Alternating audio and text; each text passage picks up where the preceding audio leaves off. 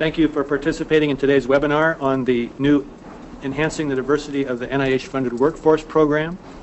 We just completed the first part of our agenda where Dr. Elizabeth Wilder provided an introduction and background on this Common Fund program, and Dr. Joyce Hunter provided details about the National Institute on Minority Health and Health Disparities' role in this program. At this time, Dr. Toya Randolph, Program Official for the BUILD Initiative, will present information about BUILD. Thank you for joining today's webinar. Again, my name is Toya Randolph, and I am the Program Official for the NIH Building Infrastructure Leading to Diversity Initiative, also known as BUILD. Before I begin, please be mindful of the webinar tips presented here. We are not using the chat function today. You may want to hide the toolbar that appears in the upper right-hand corner by clicking the first icon. On my end, this icon is the color orange, but it may look orange or red to you. Questions will be de-identified and answered during the webinar, time permitting. The slides and recording of today's webinar will be available on the Common Fund's website at http://commonfund.nih.gov/diversity within the next several weeks. This is a recap of the Common Fund Diversity Program's overarching strategy. Again, BUILD is one of 3 interrelated initiatives that are being implemented to enhance the diversity of the NIH-funded workforce. I will present an overview of the BUILD initiative, and NRMN and CEC will be presented later today by Dr. Pamela Thornton. This is the outline of topics that will be presented today. In general, I will cover the topics in the order that they are presented in the funding announcement.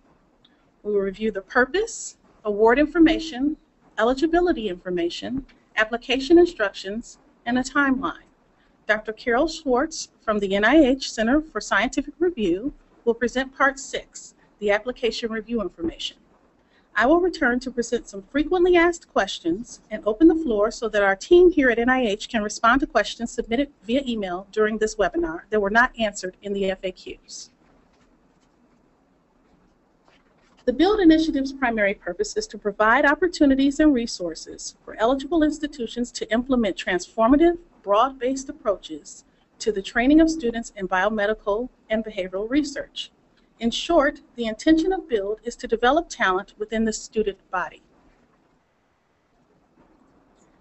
BUILD awards are intended to transform undergraduate research training and mentoring, support the design and implementation of innovative programs, strategies, and approaches, and support institutional and faculty development to enhance the training environment. Awards will be multi-component and complex. The BUILD application is a U54 Specialized Center cooperative agreement. A cooperative agreement is a support mechanism used when there will be substantial federal, scientific, or programmatic involvement. Substantial involvement means that after the award, NIH staff will assist, guide, coordinate, and/or participate in project activities. Successful applications will be disaggregated into 3 linked awards to the primary institution. The UL1 Linked Specialized Center Cooperative Agreement, the RL5 Linked Education Project, and the TL4 Linked Undergraduate Institutional Training. The NIH Common Fund intends to commit $30 million in fiscal year 14, contingent on the availability of funds. There will be approximately 10 awards, and those are contingent on the number of meritorious applications received. The project period may not exceed 5 years. Up to $30 million in total cost may be requested in year 1. Up to $3 million in total cost may be requested in year 1. Increases are allowed in years 2 to 4 to support additional BUILD students. The total cost may not exceed $5.3 million in any 1 year. The same increases are allowed in year 5. Please note that there will be a notice published in the NIH Guide to clarify the allowable increases. Applicants are strongly encouraged to work with their institution's grants management office to develop budgets because the indirect costs allowed vary by cores. There is not one indirect cost rate that can be applied for the entire budget. Certain cores will allow the full indirect cost, and others, like training, will be limited to 8% indirect cost. Now we'll review some of the eligibility information. Primary institutions, those are the applicant institutions, may be baccalaureate degree granting universities and colleges that receive less than $7.5 million annually in total cost of NIH research project grants or RPG funding, and have an eligible pool of undergraduate students, 10% of whom are supported by Pell Grants. Annual RPG funding is the average level calculated over fiscal year 2011 to 2013, excluding SBIR and SR and the American Smith Act or ERA awards. Pell Grant percentages are based on 2012 student financial aid data from the IPADS Data Center. It is also important to note that applications must include an official letter from the institution's authorized representative certifying that the institution meets the eligibility requirements. Failure to submit the certification letter with the application may result in the application not being responsive to this announcement, and it may not be processed for peer review.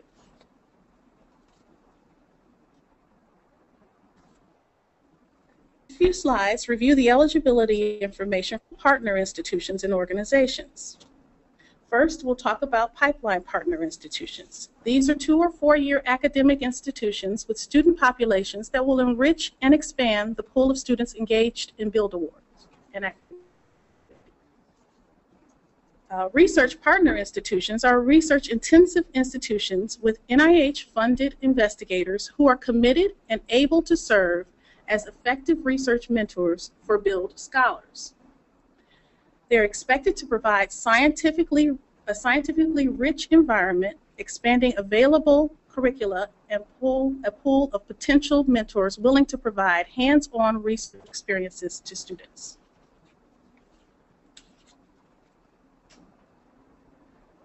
Graduate medical partner institutions are institutions that lack undergraduate programs but have a pool of doctoral level students engaged in research and receive less than $7.5 million annually in NIH RPG funding. That's the total cost of $7.5 million annually.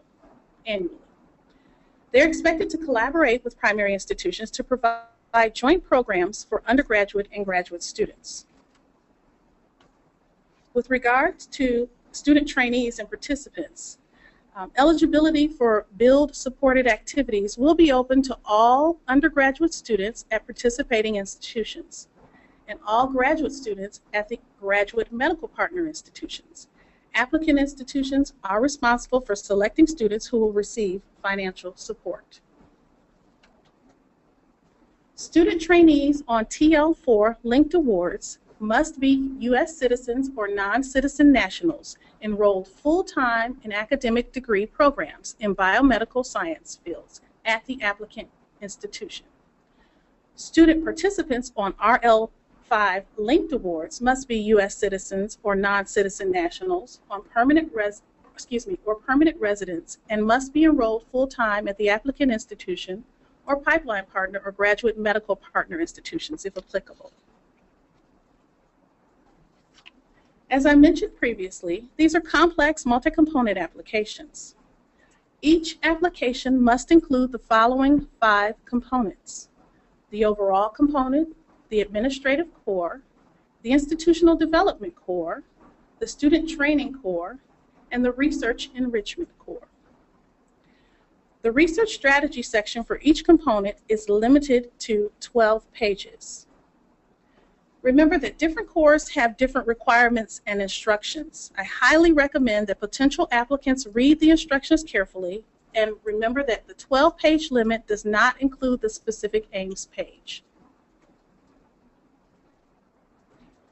This table highlights some of the questions that should be considered as you prepare your application. It summarizes many of the requirements by the core. For example, one of the most important questions to answer in the overall component is, what is the overall vision for the project? And the bullets below indicate some of the data and information that you should be prepared to describe in this particular component.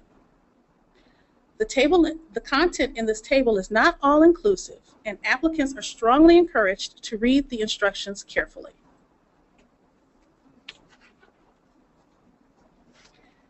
As you're developing your ideas and preparing your applications, there are two areas of focus that would not be considered responsive to this funding opportunity announcement.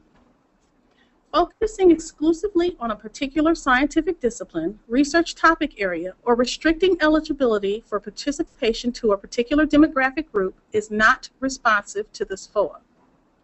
In addition, focusing on general science, technologies, engineering, and mathematics, also known as STEM education, or on the preparation of individuals exclusively for clinical, teaching, or other non-research careers is also not responsive to this announcement. Applications such as these will not be peer reviewed.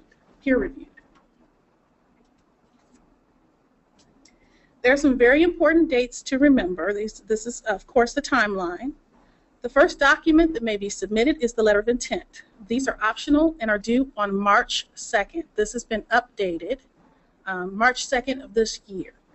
While these letters are not required, they do give the NIH team a general sense of the number of applications that may be submitted and will help us plan for review. Additional dates to remember are the application receipt date. It has been changed, and the reference notice is notice RM-14-003. The new application receipt date is April 2nd, 2014. We expect peer review to occur in June or July of 2014. The NIMHD Advisory Council will meet in September of 2014, and the Common Fund will review the recommendations in September of 2014. The earliest start date for these awards will be September 2014. There will be a mandatory kickoff meeting in October or November for those who are selected to receive funding.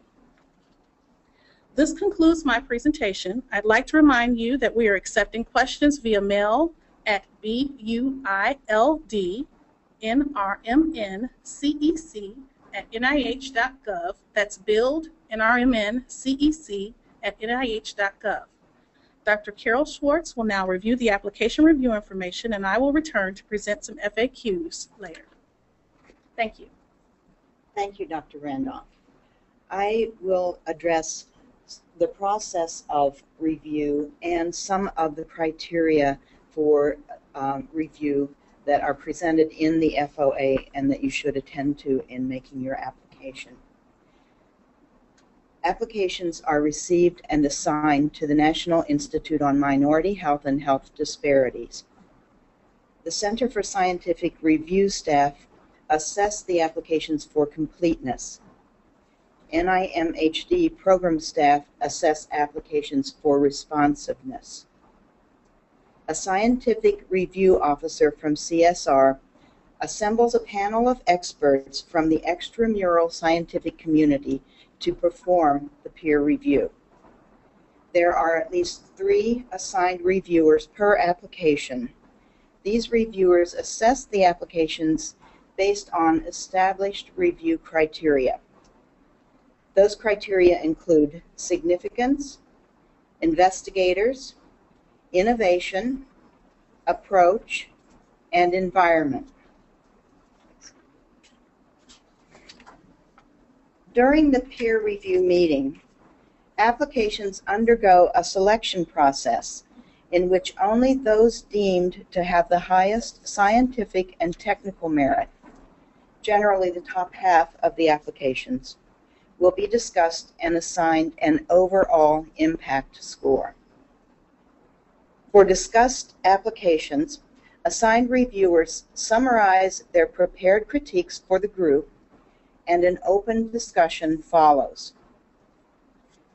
Final scoring of overall impact is conducted by private ballot.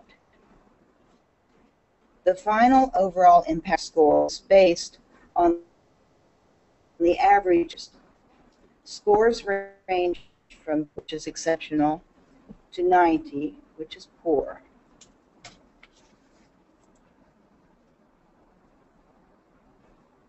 Overall impact is the likelihood that that project will exert sustained, transformative influence on the field.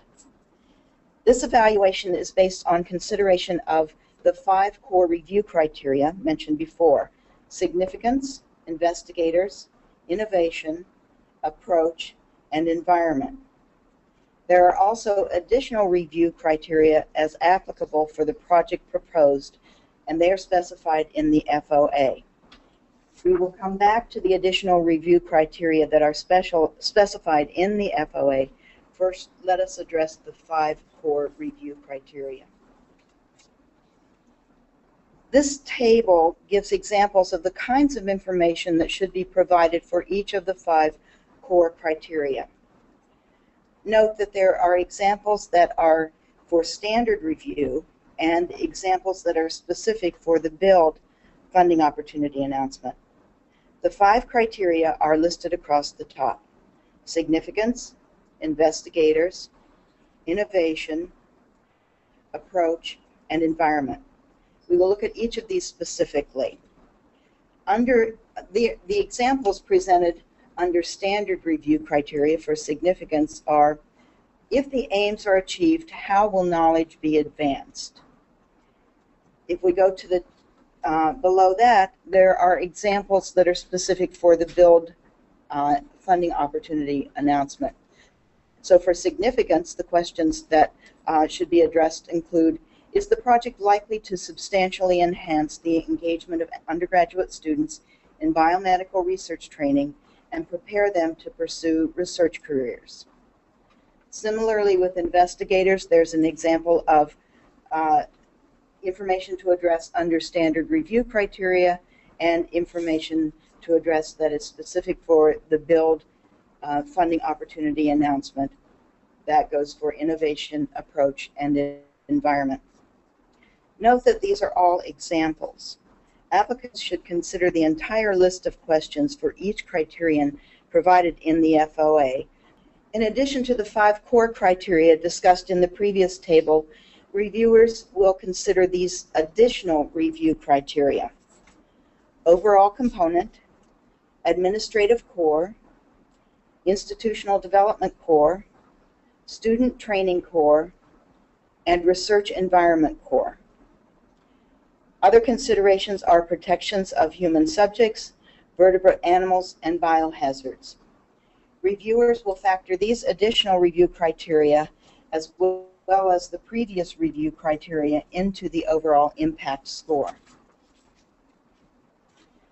This table presents, again, examples of the additional review criteria specific for the build FOA.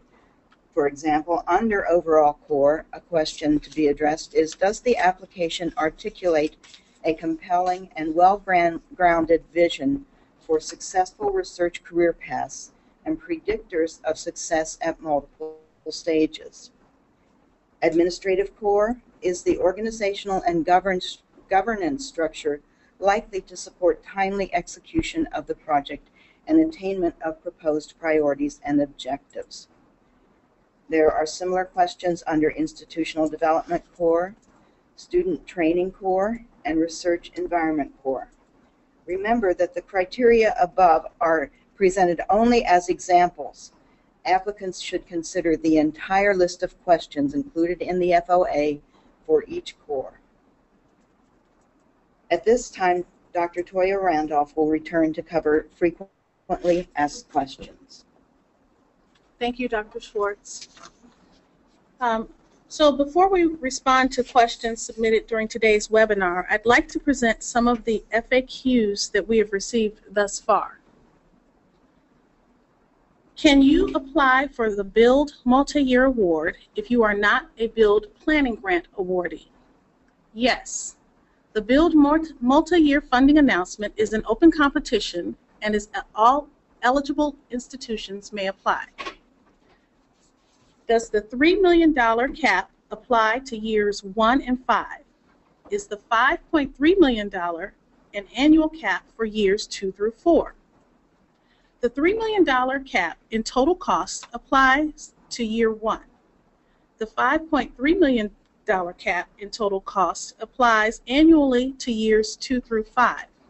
The expectation is that the awardees will ramp up spending on students in years 2 through 4 to attain maximum participation by year 4, if not earlier, and continue at that level through year 5. Keep in mind that it is not necessary for you to budget the entire amount.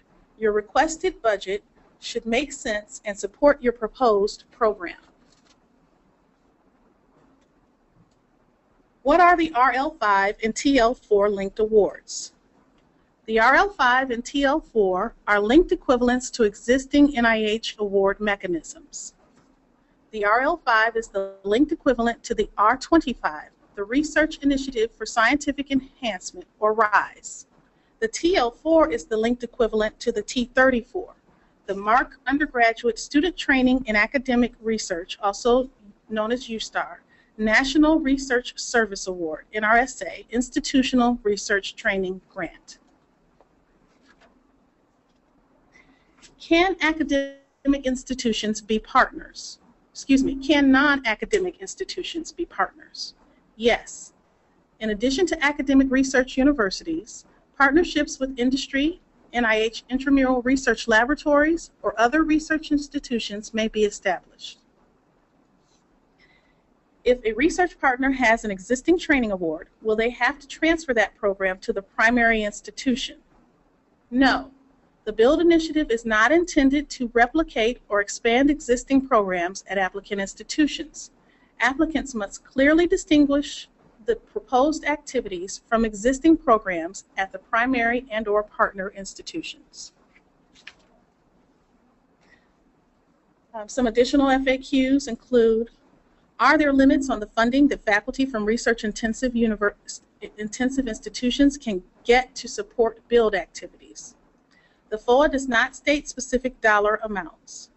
The primary institution will be responsible for determining the amount of funds that will be subawarded to partner institutions, which should be fully justified in the application. Can faculty at partner institutions receive financial support? Yes, funding may be requested for faculty members at partner institutions. What are the limits of BUILD support to faculty at research institutions who are participating in the TL4 or RL5 activities? The funding announcement does not state specific dollar amounts. But again, always budget what makes sense for your proposed activities. We certainly aren't expecting to see applications with the vast majority of the award being subawarded to a research institution. What activities may BUILD students from the various institutions participate in? Eligible students at all participating institutions, including primary, research partners, pipeline partners, and graduate medical partners, may participate in BUILD-supported activities such as seminars, mentor training, and/or research experiences. Eligible students at the primary, also the applicant institution, which is the applicant institution, may receive BUILD financial support through a TL4 linked training award. Eligible students at the primary institution, pipeline partners, and graduate medical partners may receive BUILD financial support through the RL5 linked education project award. Students at research partner institutions are not eligible to receive financial support through BUILD awards. How flexible is BUILD funding? Can it be used to support high school students? BUILD funding cannot be used for financial support of high school students. High school seniors who are enrolled in college bridge programs may participate in enrichment activities such as research training. Are there any limits on budget items not used for financial support of students? The FOA states specific dollar amounts only for the student training corps and for alterations and renovations in the institutional development corps.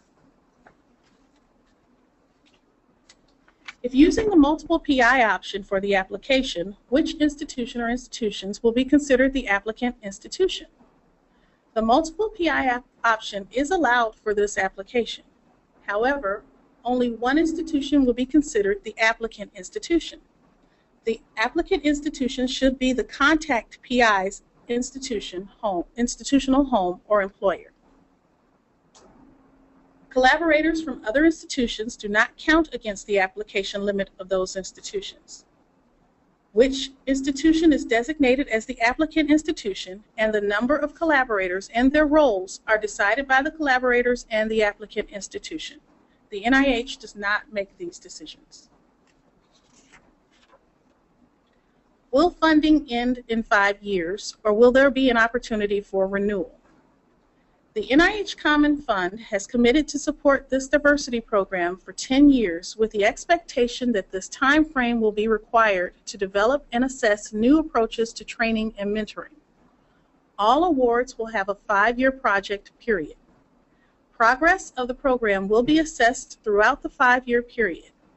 Provided that innovative and potentially transformative approaches are being developed, a funding announcement for continuation of the program will be released. Competition for the second phase of the program will be open to new applicants as well as continuing awardees. Applicants should consider sustainability beyond the external funding. Now I will read some of the questions that we've received during the webinar, and I'll respond to those questions, and then I'll open the floor to the team here at NIH, and Dr. Jennifer Alvidrez will read additional questions. One of the questions that's come as during this webinar is, can build funds be used to hire new faculty? Yes. Also remember that there should be a plan for sustaining build activities, including new faculty hires, beyond that the 5-year project period. Can there be a co-PI on build application? The answer to this question is yes and no. NIH no longer uses the term co-PI, and in this role is not included in the electronic submission application form. However, as I presented in the FAQs, there is the option for multiple PIs, which is essentially the same concept as a co-PI. Another option is to include collaborators as co-investigators rather than multiple PIs. Are we required to respond to the FOA and the PHS 398 application instructions? Yes, absolutely. To be responsive to this funding announcement, all applicants should carefully read and respond to the application instructions in the FOA as well as in the PHS 398. If specific elements are mentioned in the FOA application instructions, for example, the research strategy for the different cores, this means that the instructions for completing this element are different from the general instructions in the PHS 398. If no specific instructions are provided in the FOA for a particular element, applicants should follow the instructions regarding the element in the PHS 398 instructions. Please note that the budget instructions for the Build Student Training Core are from the SF 424 R&R application instructions for NRSA training grants, not the PHS 398 application instructions. Just to clarify, in one of the questions, the previous question about can there be a co-PI on a build application, we are not using electronic, we are using paper, and so I just want to make sure that everyone's clear on that. We don't want to confuse anyone. It's the paper submission form, not the electronic. Another question that's come in, thank you very much. Can research partner institutions partner with more than one primary partner? Yes, the same is true for pipeline partners. However, the feasibility of the partnership and the commitment to the proposed project should be clearly stated. Partner institutions should consider how they will manage multiple partnerships if more than one applicant institution is awarded. They may also want to think about how these multiple partnerships may be viewed by the review panel. Finally, another question that has come in, and I think there's several others. We'll get to as many as we can, and if we aren't responding to your question, your specific question today, you will receive an email response later this week. Please differentiate the Student Training Core and Research Enrichment Core. Student Training Core activities will be supported by an NRSA Institutional Training Award, the TL4, and are therefore subject to the NIH grants administration policies and requirements specific to the NRSA training awards, including eligibility requirements for student trainees and limitations on facility and administrative costs. Under NRSA authorities, the TL4 award can provide tuition, fees, and stipends for student trainees. Research Enrichment Corps activities will be supported by an RL5 Research Education Project Award, similar to an R25 award. Student participants supported under the Research Enrichment Corps may receive financial compensation for participation in research activities. However, they cannot receive stipends, tuition, or fees, unlike student trainees supported on the TL4 award. Additional questions and responses will be presented by Dr. Jennifer Alvidrez. Okay. Is the $30 million budget for build for each year or for the entire 5 years?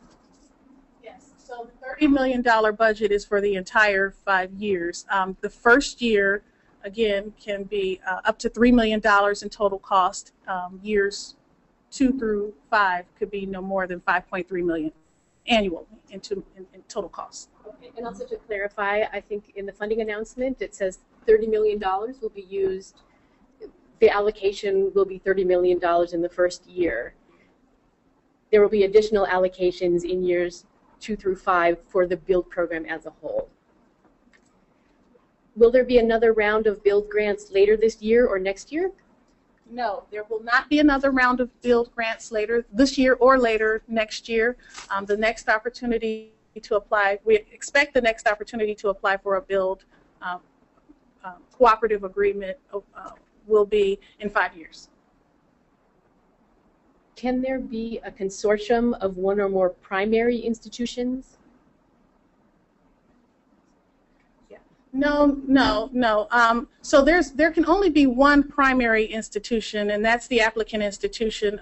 One of the reasons why there is only one primary institution is because the student trainees from that particular institution are the ones who will benefit from the TL4 award. We cannot have multiple institutions cannot benefit from the TL4. Mike, Dr. Sayer, do you have anything to add to that? Just that if there are other institutions that could be eligible to be primary institutions, but they don't want to submit an application as a primary institution, they could certainly partner with another institution. But there's only another institution which would be the primary institution. But there's only one primary institution or applicant institution for the U54 application. Thank you. Can the program directors be different for the different corps, or do they all have to be the same people? They can certainly be different. They should be based on expertise, and this is, of course, all determined by the primary applicant, the team who's coming together with the primary applicant institution. But they do not have to be the same person. For if a community college is a pipeline partner and many of the students are part-time students rather than full-time students, are they still eligible to participate in build activities? They can, yes, the part-time and full-time students can participate in build activities at community colleges or at other institutions. They can attend things like seminars or other workshops, yes. Can you explain more what the statement about responsiveness means? For example, that applications that focus exclusively on a particular scientific discipline or research topic are non-responsive. The build awards that are not intended to be like departmental training grants, traditional departmental training grants that are discipline specific. For example, a T32 training grant for genetics training. The build awards, the training opportunities should cover a broad range of research topics relevant to the biomedical and behavioral sciences. To provide opportunities for students that have a wide range of interests in research, in biomedical and behavioral research. These are not intended to be discipline-specific training grants. The RFA only mentions letters of support in the overall component. Can we include letters of support in other portions of the application? Yes. Letters of support can be included in other cores and other parts of the application, absolutely.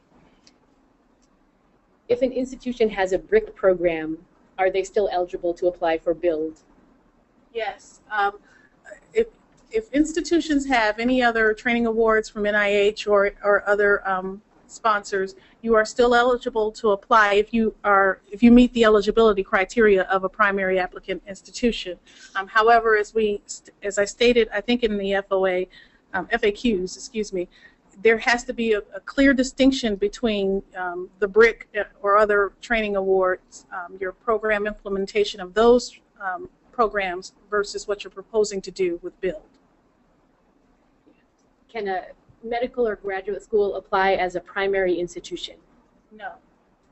Medical and graduate schools should partner with primary institutions who meet the primary applicant eligibility criteria.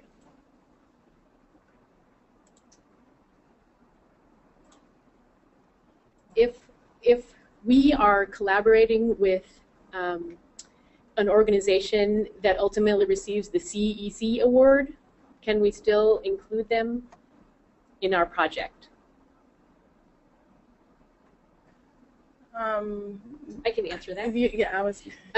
There are no restrictions to the application process, so you can submit an application for a BUILD, a mentoring, or a CEC award, and then also be a collaborator on another award. But the organization that receives the CEC award cannot be a collaborator on any of the BUILD or mentoring awards. And this is something that can be adjusted post-award, since the awards will not be known at the time of application, obviously.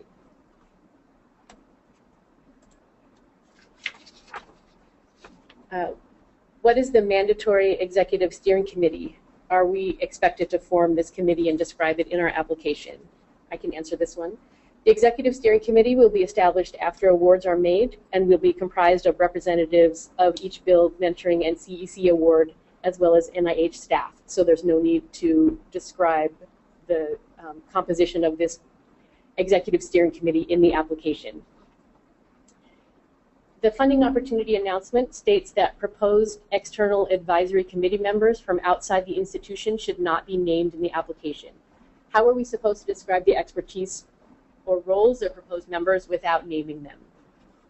This is specified in the funding opportunity announcement because the naming of potential advisory board members can make it difficult for review staff to identify qualified reviewers who are not in conflict with any of the submitted applications. Rather than providing names of committee members, the anticipated roles and domains of expertise that are planned can be described in more general terms. Should BUILD applicants collaborate with mentoring applicants as they develop their applications, or the reverse? Should we avoid collaborating with mentoring applicants in our application? Coordination among the BUILD and mentoring programs will be established after awards are made. Therefore, it is not necessary for a BUILD application to include collaborations with specific mentoring applicants. At the same time, there's no restriction on collaborations between institutions involved in BUILD and mentoring applications that occur naturally in response to shared goals, expertise, or existing partnerships. So let me see if there are any additional questions. Can freshmen and sophomore students get support on the TL4, or is this only for upper division students? Freshmen and sophomore students at the applicant institution, that is the primary institution, can get support on BUILD. Can you clarify the responsiveness criteria about not focusing on a certain demographic group? How can we target certain underrepresented groups within that guideline? So the question about focusing on a specific demographic group, I think the intent of that language is to say that we're not looking for BUILD applications that only focus on African American students, or only Hispanic students, or only female students, or only rural students. No single demographic group. The intent is that a diverse student body will be included in the build program. Can there be an international component? There can be, as I think in the eligibility criteria, there can be international components, but they cannot be applicant institutions. They cannot serve as applicant institutions. All right. I think many of the other questions are have either been answered, or we can provide an individual response to them after the webinar. So thank you for all your questions. Well, thank you again for participating in the BUILD webinar today. Several points of contact are listed here. If you have program-related questions, please contact me. I'm Dr. Toya Randolph. If you have questions that are related to the peer review process, please follow up with Dr. Delia Olufakumbi Sam. And if you have questions related to the grants management, including budget questions, please contact Ms. Priscilla Grant. Institutions, foreign involvement. Okay, one more point of clarification with regards to foreign involvement. Within the FOA, within the RFA, it states for the purposes of this FOA, foreign component involvement is restricted to participation of students from the applicant institution in research training activities and/or research projects at foreign sites. So that's a clarification, and that is available in the funding announcement. Thank you very much. I have one more question. Oh, excuse us, one more question. Can BUILD provide financial support for community college students? BUILD can provide financial support for community college students would be considered students at pipeline partner institutions, and they could receive financial support through RL5 award, an RL5 award. Any others, Jennifer? Okay. All right, this concludes an overview of the BUILD funding opportunity announcement. The next topic will focus on the National Research Mentoring Network Initiative, and that section of the webinar will begin promptly at 1:55 p.m. Again, since the BUILD, NRMN, and CEC initiatives are interrelated, we do encourage you to participate in the full webinar, and if you can't do that today, you can review each webinar when they are archived. And thank you again for your participation and interest in today's information. We will come back at 1:55. Our mics will be muted until then. Thank you.